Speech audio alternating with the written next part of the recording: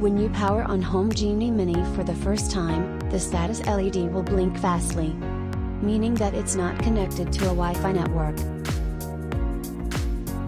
Press and hold the button for about 3 seconds.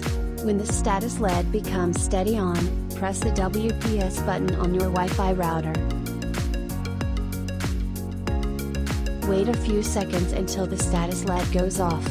If the connection was successful, the status LED will blink quickly every 2 seconds, meaning that HomeGenie Mini is connected and fully operational.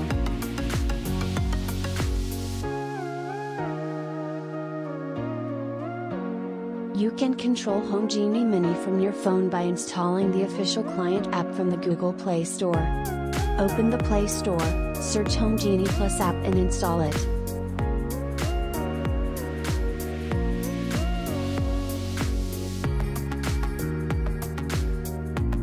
Open the app menu and select Setup, then select the Discovery option.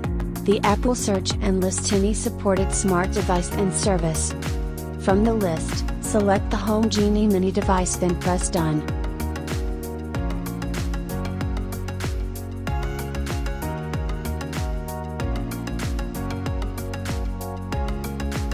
You can now choose modules that you want to monitor and control from the app dashboard. Select the HomeGenie module to display luminance and temperature sensor values. Select the P1 port modules to control devices connected to the expansion port. If your HomeGenie Mini is also equipped with the RF transceiver, you can also control any X10 home automation module.